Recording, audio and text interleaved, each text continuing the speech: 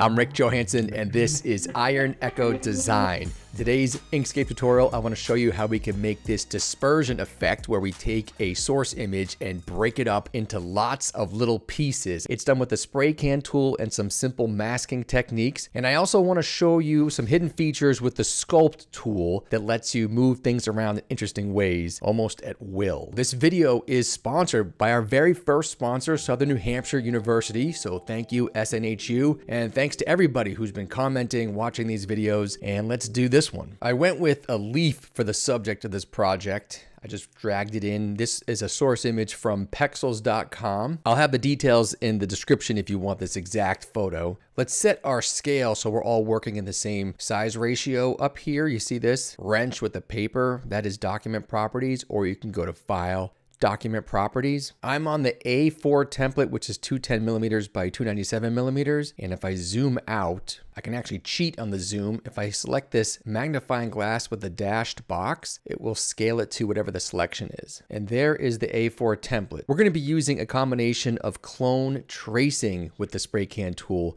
so a large image doesn't actually hurt us as badly as it normally would. If you're going to follow along, size it roughly so you have your A4 template and the leaf is about like that. My normal go-to if I want to extract a vector out of a photo is trace bitmap, and you can do that, but there's an even quicker way with the paint bucket tool. Click on paint bucket. By nature, paint bucket will adopt the fill and stroke color of the last thing you did. I forget what I did, so I'll choose rectangle and draw something. I don't want the stroke, so I'll hit shift and the little red X on the far left on the color ribbon, and that will eliminate the stroke. Now paint bucket will dump this color, and we're going to tell it to select the saturation of this image. Fill by saturation, threshold we'll say 45, and grow shrink, let's shrink it by negative 2.0. The reason for that is I see this white pixelation. I don't want to collect that. I only want the beautiful orange leaf. We've got the settings down. Let's do it. Paint bucket. I'll click once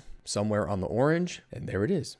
Made a vector shape. Put this one aside for now. Control D will duplicate it. And the spray can tool is going to spray whatever you have selected. Right now, if I double click, I'll see the nodes. That's a lot of nodes. The more nodes you have, the more spray can needs to think. So let's go to Path, Simplify. Do you see how the nodes reduced by quite a bit? Try it one more time. Path, Simplify, even less. This first one, I'm going to keep pure with all the nodes because it's going to become a mask later on. I'll hold Control to keep the ratio locked in, and we'll shrink this one down to be our vector object, right about there. Here is how Spray Can Tool works at the most basic level. Right down here, Spray Tool. You've got different modes. The first mode is spray copies of the initial selection. So I've got that little leaf selected. Don't worry about these controls right now. Hold down left mouse button and you spray it out. Or you could spray clones, which is the next mode. I still have this original leaf selected. Now when I spray it out, it looks the same, except if I change the color or the size or anything of the original, all the clones change.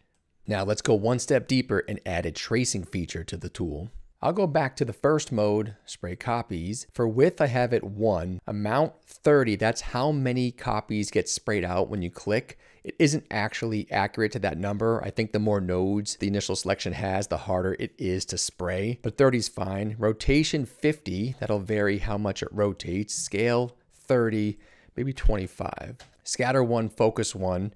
You want to have both of these eyes selected, so if it's toggled off, make sure they're both toggled on. And here at the end, the eyedropper, pick color from the drawing. Choose that, and now you see the first one, apply the picked color to the fill. First, I'll show you a quick example, then we'll do it for the actual project. Wherever I click, it's going to create a copy of that leaf, and it will be the color of whatever's underneath it. See my leaves? And to show you what we just did, I'll drag this out of the way. There are the leaves. So how do you get rid of the background part? That's easy. Duplicate our original leaf with all the nodes, put it wherever you want. I'll make it green only out of habit because it denotes a clipping object. I can reduce the transparency to see exactly what I have selected here. Green object selected, hold shift to get the picture, object, clip, set. All right, let's do it for real this time. Here is our red original leaf. Zoom to selection, and we'll add one more control to the spray tool. Mode, spray copies, width 1, amount 30, rotation 50, scale 25, scatter 1, focus 1. This time on the second eyeball, apply over transparent areas. Deselect that, and you see this group of rectangles, click on that. That is the offset. If you want to prevent clumping, you can add the offset. 100% means it won't clump at all, which is a little too aggressive. We'll do 25%. Enter, click and hold, and you'll see your leaves come out. If you try to spray out here, nothing happens. That's what the closed eyeball designates. It's not going to spray in a transparent area. And now you can have at it. Just spray as much as you want. Experiment, maybe spray out 50. See if it comes out a little bit faster. It's come up in the comments a couple times. People asked, did I go to school for graphic design? And kind of. I went to school for architecture and design, but it was so long ago we didn't have a lot of computing power. We had AutoCAD, but you had to like log in to get computer lab time. But that's not the case now at places like Southern New Hampshire University. This video is sponsored by our very first sponsor, Southern New Hampshire University, where they have a graphic design program where I can tell you they do not limit the amount of time you can spend on your computer. They actually feature over 200 degree programs that can help you get started in a career that you're gonna love. I think YouTube's a great place to start because you can do tutorials like this to get your feet wet. But if you want a deeper dive, like with SNHU's graphic design degree, you can learn not only design, but also how to be a professional. They even have concentrations in some things that we've never done on this channel, like 3D modeling, or if you want to be your own agency, you can get into web design on top of all this graphic design. They have programs that are extremely flexible. There's no set class times. You can work where you want, when you want. If you already have college credits, you don't have to start over. SNHU will let you transfer up to 90 credits and up to 12 if you want to go get a master's. So if you're watching these videos after work and you hate your 9 to 5, you can consider switching careers. Go to snhu.edu/IronEcho to learn more. Thank you, Southern New Hampshire University, for the sponsorship. And let's see what our sprayed leaves are looking like. Look at that, nice and even. If you want the dispersion to be spaced out, this is the 25% offset. If the look that you're going for is no overlap, you want to be in 100% offset. I actually don't mind too much overlap, but I also like to cheat. So I'm going to grab all of these and do Control D, which will duplicate them. But you say, where are they? They're buried underneath, but if I select them again, when I go to the Sculpt tool, the settings I have right here is 25 width, force 40. Go over here to this one, move objects in random directions. Watch what this does. It just, look at that. It's like the wind. If you do it too much, you can always do Control Z to bring it back. Let's try it again. There we go. Before we go too crazy with the sculpting, let me do the mask now, because I have to get rid of this half, or this third. The simplest way to explain how a mask works is whatever you have set to white, it's going to take that. So whatever's under the white gets taken. Here's my random rectangle. Hold Shift. I've got the leaf, object, mask, set mask. It only takes whatever's white, and it's non-destructive, which means if you didn't do it right, like I don't want that rectangle, I don't want that, I can go back to object, mask, release mask. There it is. What I want is a jagged portion here that reflects exactly these leaves are going to be coming out. So I'll select these leaves right here, Control D.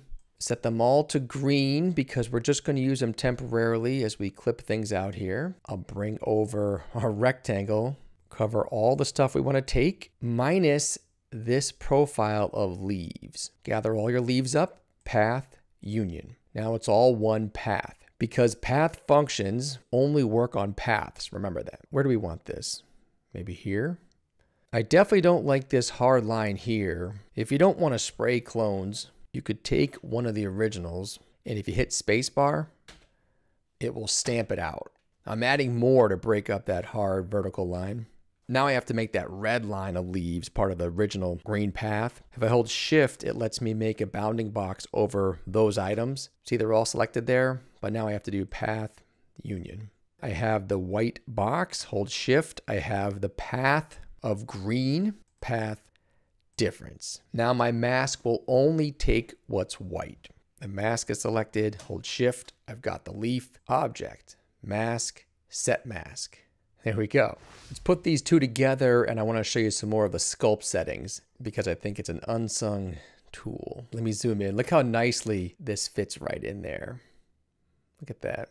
Here's the first relevant sculpt setting that will work. I want this to get smaller. I can hold Shift and Control and reduce it manually, but there's a faster way. Let's select these. Go to the Sculpt tool. For mode, the fourth one over, Shrink Objects. Click that. I need my circle larger. Make that 50.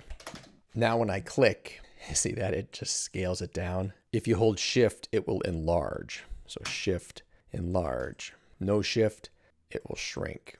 It won't work if you don't have it selected. See how I'm over this one, I'm clicking, nothing's happening? I think it's a good fail-safe. The Sculpt tool will only work on the stuff that's been selected. I'll make a bounding box over these. Back to Sculpt, shrink those a little bit. I cheated again, I brought in a backdrop. So there's more contrast than the gray desk here. Don't need the original. The amount that you explode out the leaves is all by choice, and you can control which of the leaves will actually be affected by Sculpt by what you select. I've got this bunch right here. Let's duplicate that again. Go back to Sculpt, Random. Whoa, we don't need a 50 width. We'll change it back to 30 width. Yeah, there we go. That just moves it in random directions. You have other options. We'll go to this one, move objects towards cursor. The intensity of the effect is based on force. So force 40 is fine. It's a little bit more forgiving. If I click up here, it's like they're getting vacuumed up. What if I click right in the center? They all go into the center. Why don't we go to a huge width, 50, and we'll do the first mode. Move objects in any direction. Let's see what happens if I just click and drag the whole thing. This is the leaf pile I'm taking. Sculpt any direction with a force of 40. There we go. I like the randomness of it. Change it to 30. Let's take just this part. Getting carried away. If you're going for precision, you can actually go back and take them one by one and put them wherever you envision them to be laid out best. I need to bring these back in a bit. Move towards cursor. Suck these in. Suck them back in. What if we do it all? Oh, this is the example from the very intro. If I hold Shift, it explodes out. A very organic feel to a software program. And you want to put a stem on that, you might as well grab your Draw Calligraphic brush strokes, make that black. And that'll do it for today. Thank you very much for our first sponsor, Southern New Hampshire University. Thanks to everyone who watches, who comments. Let me know what you think. You want to try this out in a different application? Let me know, and see you.